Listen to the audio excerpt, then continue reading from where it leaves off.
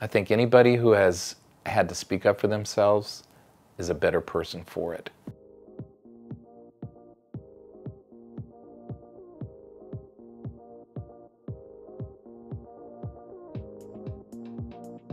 My name is John D. Kemp.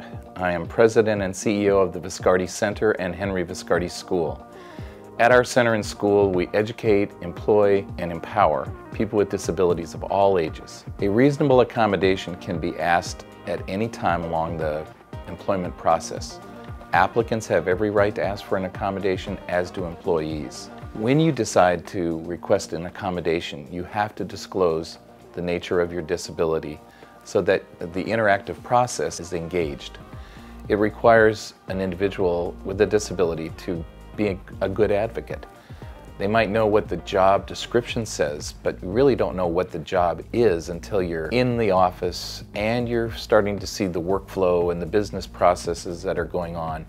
And then you might have to say to your supervisor, you know, I think I could do this job better if I had a couple of other things that you may not have thought about and I would not have known about until I got here. In fact, you can ask for accommodations at any time in the work process, including for some of us who have a little gray hair and are aging into even more disabilities. We have to speak up and not say it's an admission that we aren't able to keep up and that we're failing and we're slowing down and we're doing this.